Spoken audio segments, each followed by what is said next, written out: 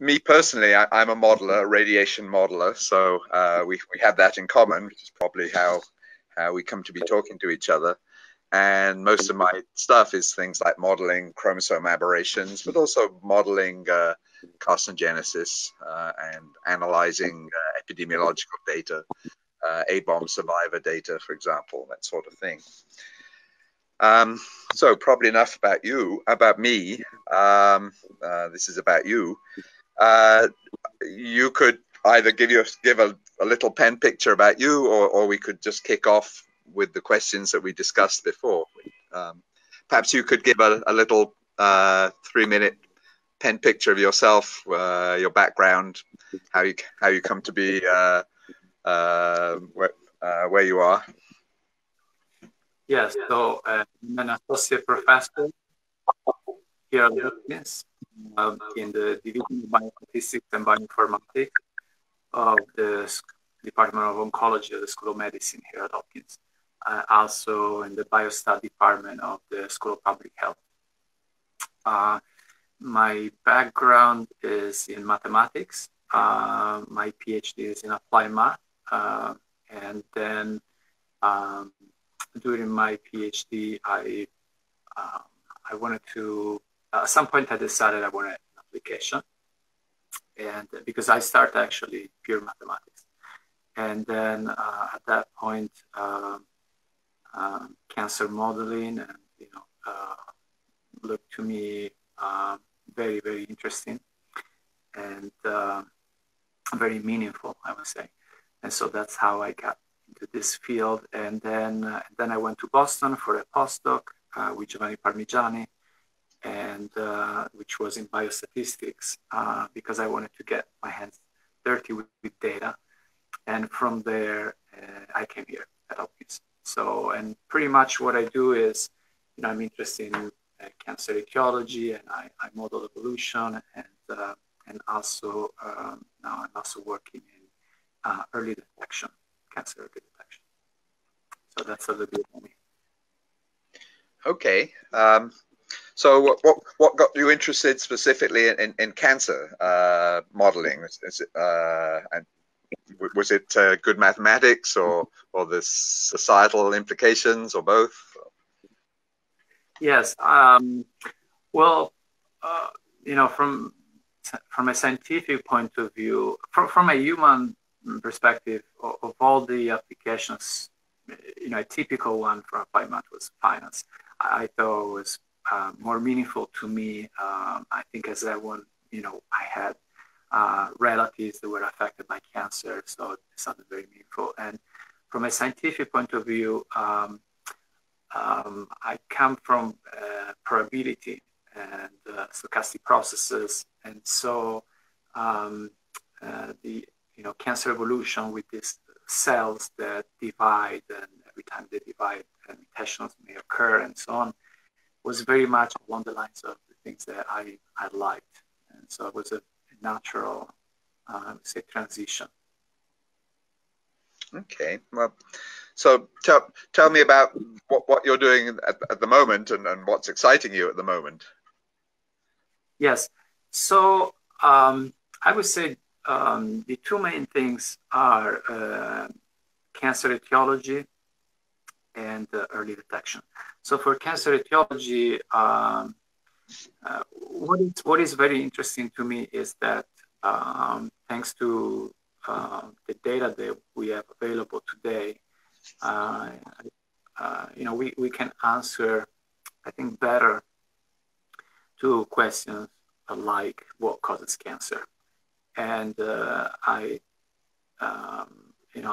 recently published a series of papers that seem to indicate that there is an important component of the mutational load that takes a person to cancer, which is just normal. It just belongs to what I would call background, or and that was somewhat surprising. In general, cancer etiology has been described as due to inherited factors and environmental factors, but turns out that this background, we also call it bad luck component, seems to be fairly large based on our estimations. And to me, it's very, very exciting to try to better understand this process and what are the factors that contribute to it in a more precise, quantitative way. On the other side, early detection, because well, let's stick with etiology for a bit, and then we'll move to early detection. So this third way, this third mechanism for causing cancer, do you think it's fundamentally different from the two basic mechanisms that we all think about, genes and environment, or is it a part of those, or it's a third mechanism? Yeah, that's a good question. First of all, it's as in mathematics, it's a lot about definitions. So if we define environment as everything that's not inherited, then automatically also this third component belongs to the environmental side. But I believe that, so I like better to think in terms of what is avoidable and what is not. And while this may change in time, of course, I believe that there are certain things that are just, required by the simple fact that we are living beings. So, for example, oxidation, just something that happens. And we may be able to reduce in the future, I don't know, but as of now, a person that essentially is not exposing himself or herself to smoking and all the very well-known risk factors will still have this normal component that causes mutations in our bodies. So that's what I define as this third factor. Essentially, what is unavoidable as of today to a person that's being normal, trying to do his best to avoid the bad stuff. So it's and to finish answering your question, so the mechanism is actually, I think it's if you want the same. It's just that in the literature, I feel up to this type of studies, I want to focus on what non-environmental factors do to increase the background, in a sense, almost disregarding its relevance. And my research just wanted to focus on how important is this background. So your papers became very controversial. Why do you think that was? I mean, you got people annoyed from a variety of different areas. So how come that happened, you think? I think that the main issue was, especially with epidemiologists, but I think the main issue was that, again, in every single description I have seen of what causes cancer on websites, on main journals and so on, there was always this either inherited or environmental components that were taking the full of the explanation. And so I think by saying that there is a large component that is just normal, since the whole thing started with the fact that we know that about 40 or so 40 to 50% of cancers are preventable, cancer cases. And I think in the field, the thought was, because probably the inherited component is something like around 10%, at least these are the estimates, the field felt that there was still like about a 40 to 50% that needed to be discovered in the environment. So telling them that maybe not all of that, of course, but the important proportion of that may just be actually normal and unavoidable. That, probably that was very different from what they expected, and some didn't like it. And that this different balance between avoidable and non-avoidable, do you think that will be very different for different types of cancers? Oh, it is. I mean, and we know from epidemiological studies that for some cancers, the proportion, for example, lung cancer, at least today, if you look at the numbers, current numbers, it's about 90% preventable for what we know today.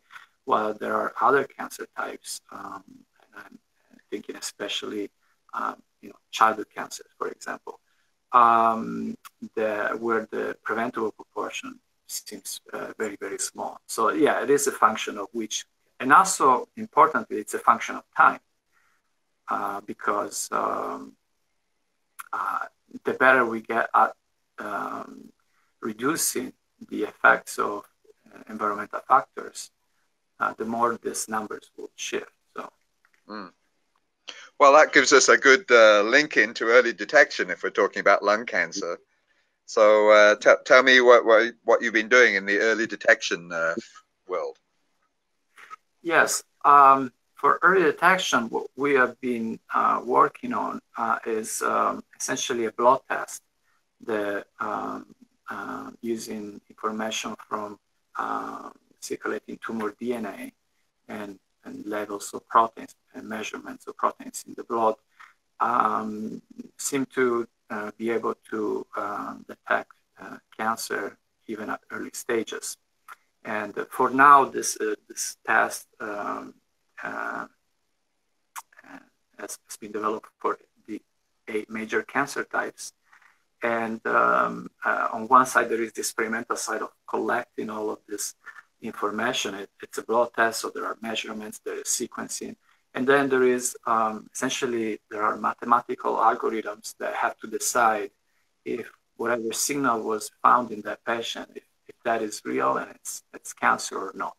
And then once that is decided, it's been classified, the next question that we have been able to answer somewhat successfully is from which tissue is that coming, which it's a big challenge, of course, because we are only looking at signal found in blood. So are you hoping for a prediction of all cancers or some specific cancers, this test, your blood test? Well, I think in the future, definitely, this blood test will check for all cancers. But yeah, for now, we are focused on this main 8 ones. Because as I'm sure you know, there are enormous debates going on about screening and early detection in the field of prostate cancer and the field of lung cancer. Some people say that the successful screening programs are illusory and are not real. Where do you stand there? Yeah, I think it's a very important question, and really we'll have the definitive answer only by applying them and see what happens. But I think I guess 2 things. At a personal level, if you ask me, would you like to know that you have a malign tumor in your body right now? The answer would be yes. And I think I understand some people may not want to know that, and I respect that. But I think in general, we should always want to know that from a scientific point of view. Then the question is that we may not be able, as of today, to manage that information in the best way. But that's a kind of like a separate problem. I feel like, I'm working on just trying to find it as early as possible. Then there is the different question, which requires also a lot of research, which is underfunded, of course, which is once you have that information, what is the right approach? And you were mentioning prostate, which is probably, one of the worst cases for thinking in terms of early detection. On the other side, I've seen recent research, maybe a month or 2 ago, from a large European meeting where it was showing that, by not using PSA, it seems because in some cases, even PSA has been controversial. It seems like the results were worse for people. So again, my guess would be that in the long run, we will want to know. Then the question is how to manage that information. To do. Yeah, I guess my feeling is a lot with early detection or screening. A lot of people are going to be treated that really don't need treating, but then again, there are certainly some people that are going to be treated that will save their lives. So that's a balance which is very difficult to achieve, I think. I agree. Let's see.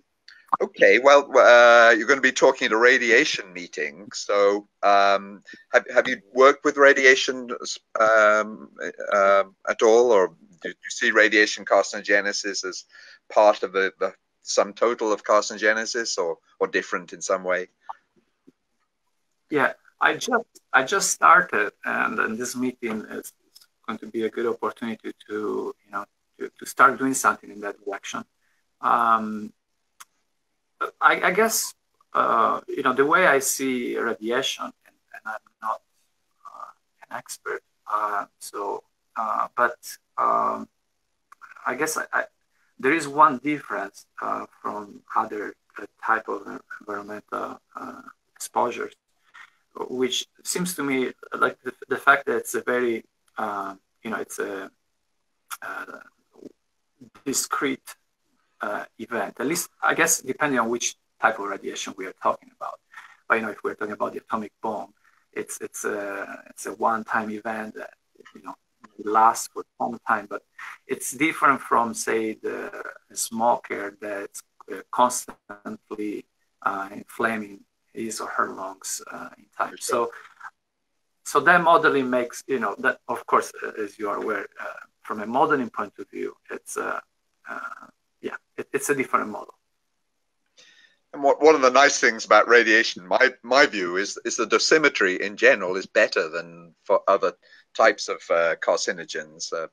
People work much harder on getting the exact dose from in Hiroshima and Nagasaki, trying to figure out the dose of tobacco that you got over your lifetime. It's very, very hard. Okay. Let's see. Right. Bert Vogelstein, one of my heroes, I will say. So you worked closely with Dr. Vogelstein for a good while. So how has that been? How has he influenced your thinking? Yes, we spend a good amount of hours every week together, and it has been a fantastic experience. I mean, he's an incredible mentor. I love how focused he is, and it's always about big problems. So it's just fantastic. I think to me, one also very important thing that came from collaborating with him is that when I see him without an answer, then that's very interesting to me. That's a good comment. That's in fact how all this bad luck came about, because anyway, so because he's so knowledgeable, then that's a good sign usually. If he doesn't have an answer, then that is an important question. So I would say that's kind of good. Okay, and finally, where the whole field of carcinogenesis modeling, where do you see it going in the next whatever decade? And like similar question, what do you want to be working on in 10 years' time? Yes. Well, I think that we are moving toward, we are moving to precision medicine, so more personalized type of approaches, and which I think is great. I think that's one main direction that I see. On my side, beside the early detection, I really like to do risk prediction. I think that once we'll have this way to detect cancer early, another important task would be to stratify the population based on the risk. And as of today, risk prediction in cancer it's almost non-existent, I would say. So that's something that's very interesting to me. I think that's a little strong. I was thinking of the breast cancer world, where they do have models, predictive models for who's going to be at risk for breast cancer. You could argue they're not great, but they do exist, right? Yeah, no, you're right. There are exceptions, yes. But I was thinking overall across all cancer types as of today, there is not really a lot, and much of what we have is relative to the inheritance component. Yeah, that's fair comment. Right. So if you have BRCA mutation, then of course, and so on. But the thing is that because the inheritance component seems to explain only a part of it, I think that we should be able to build models that are inclusive of more factors. And so how does this fit in with, quote, bad luck? I mean, luck is inherently unpredictable. Well, there is. That's a great question. So, first of all, even just the combination, even before getting to the luck, even just the combination of inherited factors and environmental factors in a better way, I think it's a big, research direction for the future. Now that we are getting all this information that before we didn't have. The bad luck, it is stochastic, but the environment is stochastic too. I can smoke and never get cancer, right? So stochasticity is everywhere. In fact, this background, it's just one process as every other process. So I think it can be modeled. One obvious component is age. That's obvious. Right. And I would say that's the main ingredient, in fact, of what I would call bad luck. And we know how important is age in prediction. But I think we can be more precise than that. I'm sure we can. Okay, well, I think I should perhaps wrap this up and say thank you. We're very much looking forward to your talk in Chicago. I hope we will get together in Chicago and chat more about these things.